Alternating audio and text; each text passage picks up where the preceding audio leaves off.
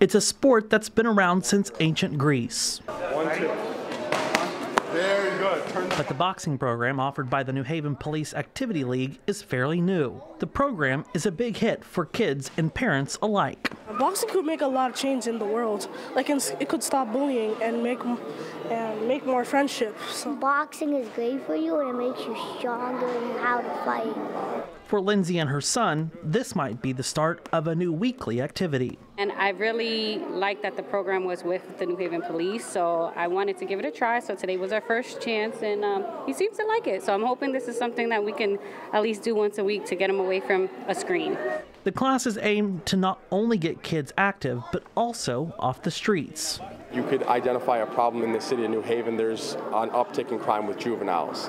I'm big into crime prevention. I don't like to just talk about problems. I want to talk about solutions. The Police Activity League believes their classes can teach kids more than just about punches, jabs, and uppercuts.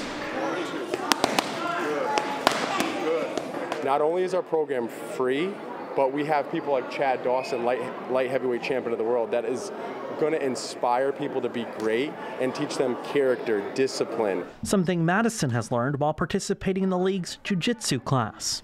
Be a good person on and off the mat. She encourages students to attend a class even if they don't really want to, a sentiment her instructor remembers well. So I was like, hey, today's your 30th class. And she was like, you know, the first time I came to class, my mom dragged me to class, and now I drag my mom to class. And I was really proud that you told Coach that, so thank you. You're welcome. And if boxing isn't of interest, the league offers other free classes as well. We're looking into horseback riding. We have chess. We have flag football. We have jiu-jitsu. The list goes on and on. Empowering kids to channel their energy, learn valuable lessons, and perhaps pick up a new hobby they'll take with them for life. In New Haven, Jake Garcia, Fox 61, Connecticut's news station.